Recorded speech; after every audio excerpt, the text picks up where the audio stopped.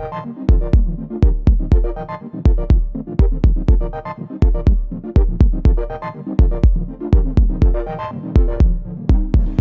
friends, my name is Dr. Tarpansha and today I am going to discuss with you all regarding the teaching aids. First, I would like to put one quotation which I believe and like. It is, tell me, I forget, show me, I remember, involve me, I understand. It is a Chinese proverb which is very much applicable to the education field. The most important teaching aids in the classroom is teacher and black or the whiteboard. Very important. Let us see the types of teaching aids. There are three main types of teaching aids: visual, audio and audiovisual. Let's see the first one, visual. Visual aids are using basically the sense of vision. It includes actual object, chart, maps, flashcards, pictures, whiteboards, flip charts, models, etc. See the second one, audio. It involves sense of hearing. Audio aids are common teaching tool which includes classroom stereo system, individual headsets, etc. And the third one, audio as well as visual. Audio and visual aids are multi-sensory material which we use, and it can be used to produce, distribute and used as a planned component of education program. These aids can have a great impact on teaching. It involves the sense of vision as well as hearing, and teachers can use instructional or documentary videos to enhance the specific subject or a topic. It usually requires television, digital video player, etc. to use it. Now let us discuss the teaching through the non-projected visual aids. So there are basically 6 in number: white or a blackboard, posters, charts, specimen, models and flashcards.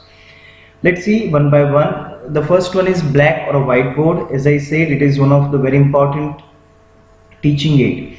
It was used widely in earlier days of for the teaching, and even it is used today as well. But nowadays, more than black, whiteboard is in a use, and you can write it down, draw a flow chart, images, stick diagram, tables, etc. on a black or a whiteboard. The advantage of this too is electricity is not required. It is easy to use, and darkening of the room is not required. Maintenance is minimal and available at a reasonable cost. Okay, so most commonly you will find this everywhere. Second is posters. Posters, it includes both text and graphical matter. Posters should be designed to be informative and eye-catching. These are the two important points. It should be informative and it should be eye-catching. In classrooms, we can keep a general poster, okay, like how to do the hand wash or how to maintain the safety in a lab, or a specific to the course for which you are teaching. It can be your research poster as well. It is made and presented to promote the research. It can be presented in a conference to show your research work. Only disadvantage that some of the research posters, okay, doesn't undergo the peer review before the presentation. The next one is your charts. Okay, the pictures, graphics, pie, table or tree. Okay, any type of charts can be prepared and presented. Chart is a way to present and show the educational material in a classroom or the other place. Okay, so this can also be make use. So for example, tables, charts and graphs you can see in this image. The next one is your specimens or the models. Now specimens and model, you can show this to the student. It can be a static or a dynamic model. You can even ask students to make it under your guidance. Okay, you can see images of different specimens which is commercially available. Students can prepare under your guidance, okay, etc. Very important point which I like is the flashcards, okay, because it is very simple and versatile resource for teaching. We can buy them, we can make them, and we can ask the students to make it. It is very much visually stimulating material and it enhances the learning. So these are the different flashcards you can see. Many of them it is available ready-made, and others we can make it as well. Okay, let's see the projected visual aids. Okay, the pictures or the videos shown upon on screen by some types of devices. So it can be your overhead projectors, or it can be your LCD panels, etc. So let us see the overhead projectors. In an older time, this was widely used. It is an important electronic teaching aid. Machine projects the images from the transparency. So you can write it down, you can draw something on a transparency, and which can be seen on a large screen, and it will be easy for the people who is gathered in a large number, so they can see this on a screen. Nowadays it has been replaced by the other gadgets like your LCD panels. Okay, so it is an important electronic teaching aid. The machine projects images from the transparency. It does not need any darkening of the room. Teacher can face both the students and projection of this and communicate, and images can be shown as well. Okay, the LCD panels, which is commonly used, okay, in that we have to prepare the proper PPT and we have to do the presentation. Images, videos, GIF files, animations, etc. can be added into the PPT slides, and it can be shown on a larger screen to the larger populations.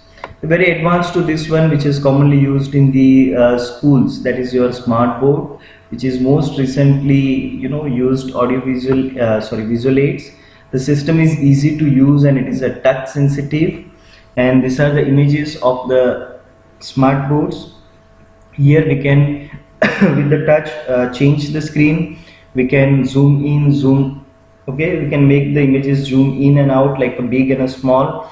We can go to the next relation one by one, etc. Now there are around 10 to 11 importance of using the teaching aids in the teaching. If we make use of the teaching aids rather than just lecturing, okay, what will happen? This teaching aids makes the lesson more enjoyable, clear and comprehensible for the students. Teaching aids can be used at all levels of learning. Okay, and it will enrich the vocabulary and the knowledge. It is effective to increase the students' memory because you are using multiple senses to teach them. Okay, and they are using it to learn it. What they learn with the help of these aids, it imprints in their mind. It can facilitate the better understanding of the subject, which discourages the act of confusion. The more use of supportive materials, it increases the learning activities and the chances of success for the students. Effective because it makes the whole process simple, productive and enrich the learning activities. It provides basically a natural learning atmosphere and help them to actively involve in the learning and teaching, and they can experience the entire process. It enables the students to express their concepts effectively. And teaching aids makes the classroom live and active and avoid the dullness because of involvement of every student. It saves the time from a long and boring explanatory class and helps the students to understand the complex subjects easily. So what we can do is, the material which we have prepared to present, okay, or to teach, that we can present it with the help of the audio aids, visual aids or audio visual aids. And we can divide our topic into the multiple subtopics. Say 60 minutes of lectures we are going to take, divided into the 6 parts.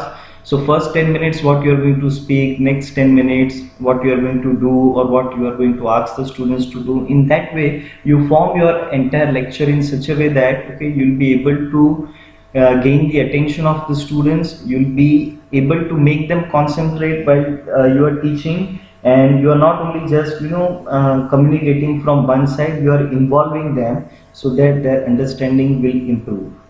Okay, so this is what about the teaching aids. I hope this video will be helpful to you. Thank you for watching the video and be in touch with me. Thank you.